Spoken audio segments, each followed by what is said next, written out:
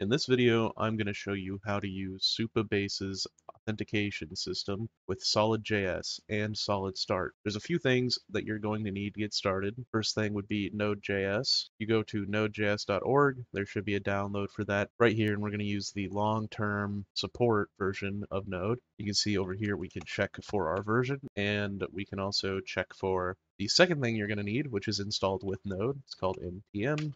Like that. Finally, we're going to need to configure Supabase, and we're going to need to use the SolidStart framework. All right, so let's get started configuring our Supabase project here. I go ahead and start a new project for me. We'll ask you to log in. I'll be logging in with GitHub, and you're welcome to log in with whichever method you prefer.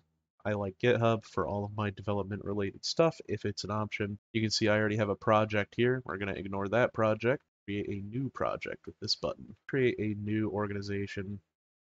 I'm going to name it Tutorials. This is a educational, but for you, you probably set it with personal. All right, it's going to ask you to create a project under your new organization. For this, I'm just going to call it SolidStart. Go ahead and generate a password for this, and I will store that. And our pricing plan is obviously going to be the free version. No need to spend any money to get this off the ground. You will click Create New Project. Okay, once you have your project set up, go ahead down to the project settings and to the API section. And here we are going to have some important information that we need for later. And so I'm going to go ahead and store this information in a notepad. The project URL, we will need that. And the project anonymous public API key, we will also need that. These are going to be your environment variables when we configure the Supabase client later on. Now that we have our environment variables saved, you can always find them again if you forget where they are in the project settings under the API section. We will now configure our Supabase project's authentication service, and there's a couple of things we're going to want to change. See over here on the left, there's the authentication button. Now we want to go into our providers. Only one that's enabled right now is email, and that's fine. That's all we're going to go over today. Untick this confirm email if this is on. So you see when it's off, it'll be a little bit grayed out. This is on, this is off. We want to do this so that while you're testing your application, you don't have to constantly check your email each time you're making a new account. We're going to go ahead and save that. And that should be everything we have to do with Supabase. So we need to actually create a project to use the Supabase client with, and for that we will be using SolidStart. SolidStart is sort of an analog to something like Next.js or SvelteKit, but for the SolidJS ecosystem. And you can see here we have our project setup guide. You can find this if you simply search for SolidStart on Google. You'll find this documentation pretty quickly. All I've done here is I've clicked on Project Setup. Now we are going to change directories. And I'm going to make a new directory, just like it says here. Make a new directory, solid start auth. And we are going to go into that directory. And now we are going to run npm init solid at latest. And this will scaffold your SolidStart project. I'm going to say yes. And here we are. You can pick a bunch of different templates. I am not going to be picking any of these. I'm going to be picking just the bare SolidStart template. We do not want server-side rendering. The method that we're using for authentication will not work with server-side rendering. If you intend to use server-side rendering, this method likely will not function for you. I will say yes to using TypeScript, although it's pretty easy to follow the tutorial with just JavaScript. So the first thing we're going to do is, like it says, we're going to npm install. That will install all the packages that SolidStart has provisioned for us in our package.json. And now we will take a look at the file directory here. This is our file directory. It starts us with a gitignore. That's nice.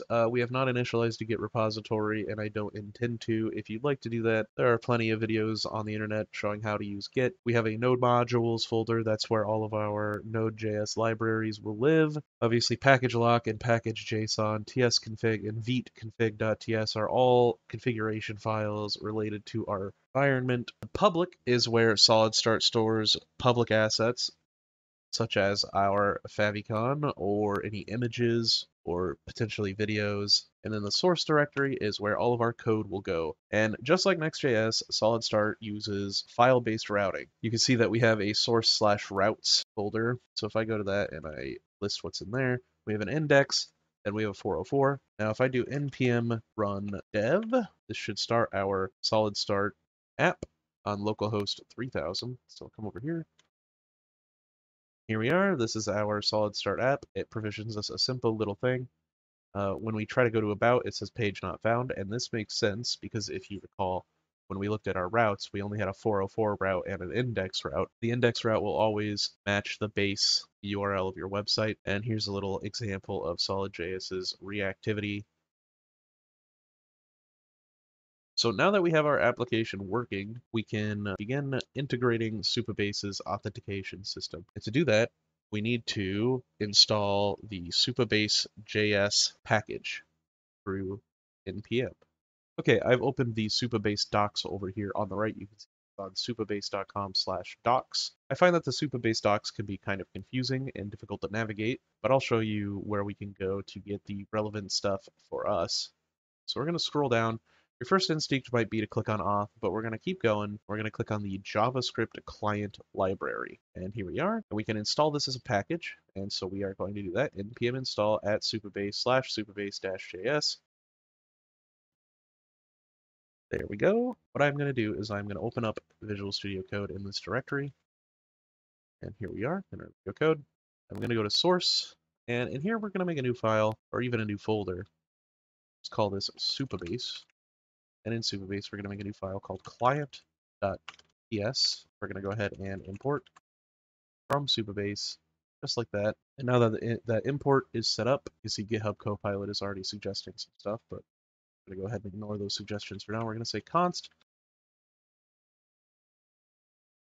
And here we will be importing our environment variables and using those.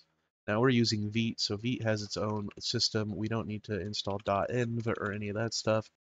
Now these environment variables don't exist yet. We'll be creating them. Then of course we are going to export that. And right here we have a little bit of a TypeScript error here. I'm just going to use the quick fix to update the import from Supabase to import that type. And so now we have this nice little client that we can export to the rest of our application, but it's not going to work. And it's not going to work because we haven't set up the environment variables. So in the root directory outside of source, I'm going to make a new folder, not a new folder, a new file. I'm going to call this .env, and we have two variables that we're going to define here. And if you recall, we saved these in a notepad, and then we save that. And now Vite can access these environment variables and include them. And the reason that this is important is because these environment variables, well, in this case, it's not as much of a concern because technically these are designed for public use. Sometimes you'll have a private key or something that you do not want leaked to GitHub repo or the internet at large. And so you'll store your environment variables in an environment file like this that is not checked into Git. If you commit with your environment variables in your Git repo, they will be in the history forever, and a bad actor can sleuth through your Git history and pull out those environment variables. Now that we have our client set up, we can actually start to use that client. And we are going to use that client. In fact, we are going to create a new component, and we're going to call it signup.tsx. And the TSX extension is for JSX components. I have some snippets installed. You can find these SolidJS snippets right here. Install that. Get a couple of useful snippets that allows you to get up and going pretty quick. We don't need this. So here we have a div. We're going to actually turn this into a sign-in form. And we have a little bit of state that we're going to want to manage in this. So create a signal for the email.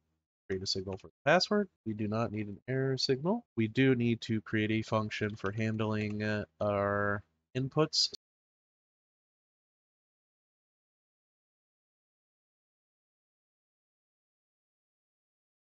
There. Now when we create an HTML form, we can pass these to its onChange attribute, and it will set this state automatically so that we send this information to Supabase. Finally, we're going to have a button, and that button is going to submit our information to Supabase. So let's go ahead and in here, we want to prevent the default behavior of submitting the button, because we don't want any redirects or anything. This will just disable all the default behavior of your browser, and we will only handle the behavior that we specifically set in a try block here. And actually, this is going to be an async function. In a try block here, make our connection to the Supabase client. And this takes an object, and this object has some options in it, but the main thing that matters is our email and our password. Now we do have some red squigglies here. This is again because we did not import Supabase. It already detects that we have a Supabase client under our Supabase client file. Make sure that your import looks like this. Now, if there's an error, all right, so we're going to go ahead and start working on our element to return. And we'll let Copilot write just a bit of this.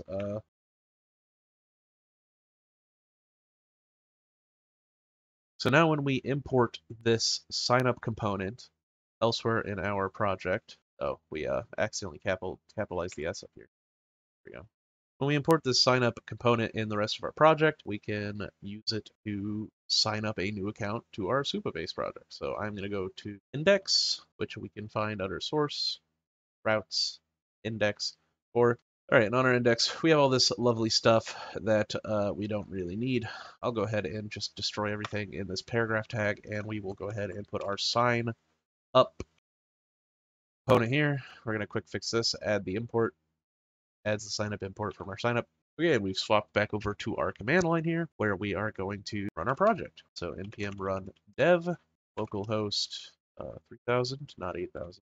And here's our project, and here's our sign up component, as you can see.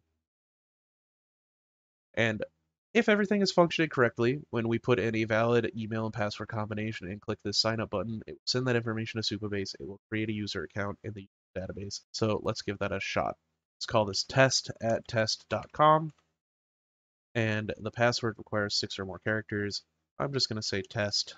Now you'll notice nothing happened here, but that's because we didn't make any logic for something to happen once we've signed up, right? If we hit F12 to open our DevTools here, and in here we have our application, and there we go. There's our session stored in local storage where it belongs. So now if we go back to Supabase, we should see, so we're going to go to Auth, we're going to go over here left to authentications, click on users. So these users are successfully being created in our database, and the session is being stored in local storage so that we can access that session. So now that we've signed up and we've logged in, because sign up also logs you in, how about signing out? So let's create a quick component that signs the user out.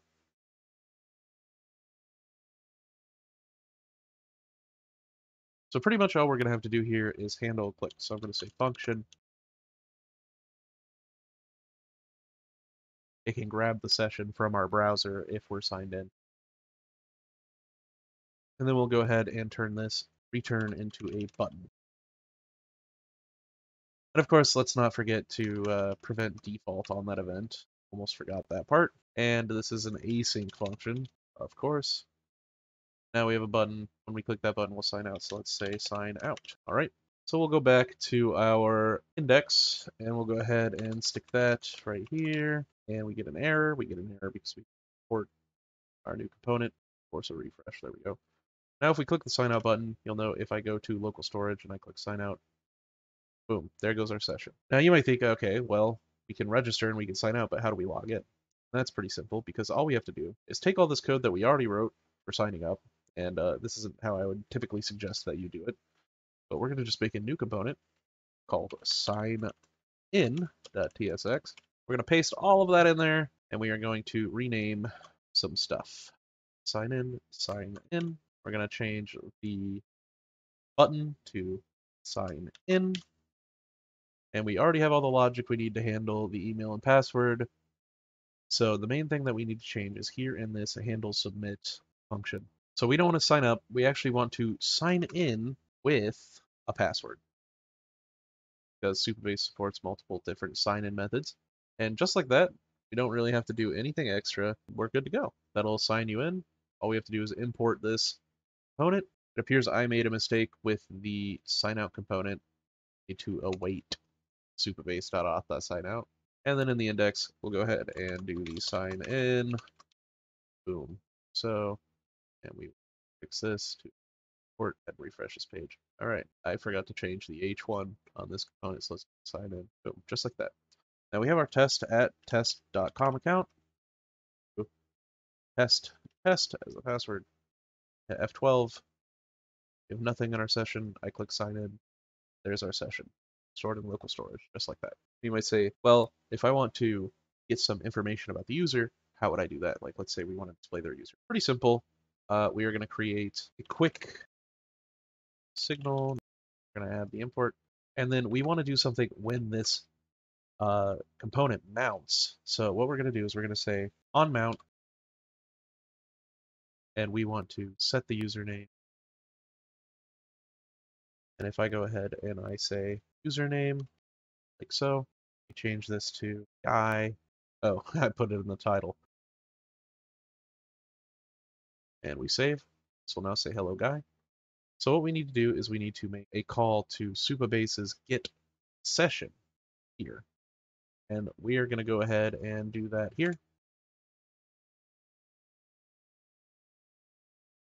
And now you'll note on the right that we've already changed to saying hello test at test.com. Sign out should say guy. We'll find out.